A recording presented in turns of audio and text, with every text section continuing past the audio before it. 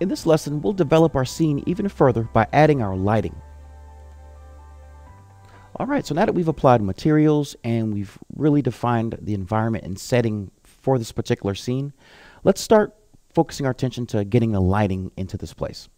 So in order to get lighting placed into here, we're going to have to first place a ceiling. So I'm going to jump to my ceiling plan here, level 2.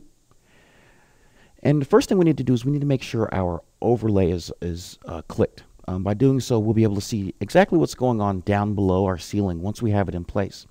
If we didn't have level 2 set to our underlay, which is here in our properties browser, then we'd just see all white and we wouldn't see what's going on down below the ceiling, and we would just basically be randomly placing lights. Again, as I develop the scene, I have an intent and a goal in mind. So by setting this underlay, I can illuminate the areas that need to be illuminated, and I'll still be consistent with the intent that I have for the scene. So let's start by placing our ceiling. But really quickly, we'll jump to 3D view, and I'm going to show you a couple of things. So for my design, I wanted to have my structural elements here exposed, which means I really don't want to have a drop ceiling, because if I do have a drop ceiling, it's going to drop down below and possibly hang down below this bottom flange, which does two things. It covers up the structure and the elements I want to expose in my design, and two, it's really going to limit us on our headroom. I mean, we already have a limited amount of headroom below each flange. So to stay true to my design and also maintain a nice headroom, we're going to make sure our ceiling, one, is really thin, and it's going to hug right below this roof here. And it's going to look as if we really don't have a ceiling in place. It's going to give the illusion of maybe a floor is just above without the drop ceiling. So to do this, I've found a little trick to get this done. So we'll jump to second floor plan or second ceiling plan, and we're going to click on ceiling in our architecture tab. And we're simply going to sketch in a ceiling at this point. And we're going to follow the same pattern we did, and we're going to have the same concept in mind when doing this as we did when we were approaching the floor. We're only going to populate this area within our scene with geometry, and we're going to keep it really simple. That way we can cut down on our rendering time quite a bit, where Revit won't have to think about as much geometry when it's trying to render this out for us. So you can see I placed my floor here, or ceiling is in place, and now we can go to our drop down here and we can select our ceiling type. So as I mentioned, I don't want a drop ceiling, so we're not going to go with the 2 foot by 2 foot ACT here or the 2 foot by 4 foot. Those will potentially have to hang quite a bit below our structural members and might cover up some of that element. So I'm going to go with this GWB on metal stud, and what that is gypsum board. Your basic gyp board nailed against a metal stud. And I'm going to click the green check mark to complete that task, but we're going to edit this type. And here's where the trick comes. So I'm going to go in here, and you can see what this ceiling is composed of. It's composed of a roughly 3.5-inch stud, metal stud, and a piece of gyp board, gypsum wall board. That's the GWB. That's actually nailed to that stud. So I'm just going to adjust this dimension so that this ceiling hugs up as close to that top flange as I can get it, exposing my structural members. So I'm going to change this 3.5 inches to maybe an inch. I think that would be good enough for our purposes here. So I'm going to click OK. I'll click Apply and OK. And we need to make one more adjustment to our ceiling. So you'll see here in our properties window, we've got 8 feet. That is our height offset. We need to adjust that to where this ceiling is actually hugged really close to that top flange of that beam. So I know that my floor to floor height is 10 feet. And I know that these generic floors that I modeled into this model are, about a foot deep. So that lets me know my ceiling needs to be at an offset of 9 feet. So I'll change this 8 feet to 9 feet really quick. And we'll jump to that 3D view really quick, and I'll show you what we just did. So you could still see our top flange here, and it's almost as if we didn't make that change. It almost looks just how it did before we placed our ceiling here. And that's exactly what I wanted. So now that we have our ceiling in place, if I wanted to, I can adjust the color, but I like this dark gray color. Now we can place our lighting fixtures. So now we could jump back to ceiling plan, level 2. And now that our underlay is set to level 2, we can now design our lighting. And again, we're not going to randomly place lights throughout our scene. We're going to do this with some intent. I know what areas I want to illuminate, and I know the effect that I'm trying to achieve. So really quick, we'll go to component here. And we're not going to lay down this floor lamp just yet. Since we're on the ceiling plan, we'll lay down all the lights that are going to be hanging from our ceiling. So I'm going to go to this drop down, and we're going to look for some pendulum lights that I loaded just a little bit earlier. And we're going to go with this 48-inch option. And for my design, I'm going to have these lights laid out in clusters of 3. So for instance, this area here where we have our planter and some interior vegetation, we're going to have a cluster of 3 lights. Above this area here, our reading and lounge area, we'll have another cluster of 3 lights. Same thing for our stairs and this area, lounge area in the corner. So let's lay out our first set. So I'm going to simply click and place. Easy as pie. So now I can click on that element, and I'm going to rotate it to get it in the position that works with what I have in mind here.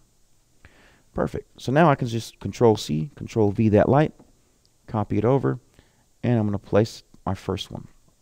We'll do the same thing for the third within that cluster. And now I can work on getting these spaced out evenly to get a nice even lighting distribution. So it looks like I have more space on this side than this side, so we'll just take this lamp, scoot it over just a bit. And now I want to make sure all my midpoints are lined up so that these are lined up nice and even. Because we're doing a really sharp, clean perspective, and this is a really minimal design, having lights that are laid out crooked can really take away from what you're trying to communicate within this visual. So it's really important to make sure your lights are lined up nicely if that's your design intent. So I'm going to click on this one, and I'm going to use my align button to achieve this. So I'm going to click on the midpoint for that one. I want to make sure this midpoint aligns with that. I'm going to keep that process going. I'll select this midpoint, and I'll make sure this midpoint is aligned. That way, all 3 within my cluster are, for the most part, evenly distributed and lined up. So now I can select all 3 of those lights. I'll hold down my control button, and we'll Control-C and Control-V and place these accordingly. So again, I mentioned we definitely want to illuminate our staircase here. We don't want anybody falling over stairs or falling downstairs. And then I'll Control-V one more time. We'll light up our lounge area here in the corner. And then we'll also light up right here just above this reading area. So I'll Control-V that as well. Again, I'm going to try my best to make sure these are lined up nicely. Perfect. So now I have my 3 main areas illuminated. It works well with my design. So let's jump to 3D view and let's see how this looks so far and see if there's any additional adjustments we can do to really improve the quality of this look. So far so good. But one adjustment I do see we do need to make, again, we're trying to preserve as much headroom as we can, and we definitely don't want to cover up these structural elements. We want to have those exposed. So I'm going to simply click on any one of my lights. And once you click on it, right click, we're going to select all instances. And we're going to edit its type. And all I'm going to do is change the depth in which it's hanging from the ceiling. Now we could duplicate this if you wanted to preserve the light that we already have in place. But in my case, I really don't want to preserve that. I just want to make this change right here in this field. So drop from ceiling right now, set to 2 feet.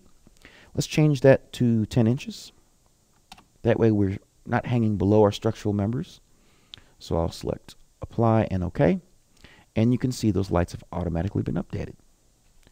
So we can add a couple more lights. Let's add a floor lamp and a couple of table lamps. So I'm going to jump to floor plan level 2.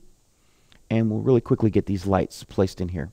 So let's see if we can't hunt down some table lamps for our end tables here for our 2 lounge areas. So we'll go to architecture component and let's load a family, and we're going to load some lighting.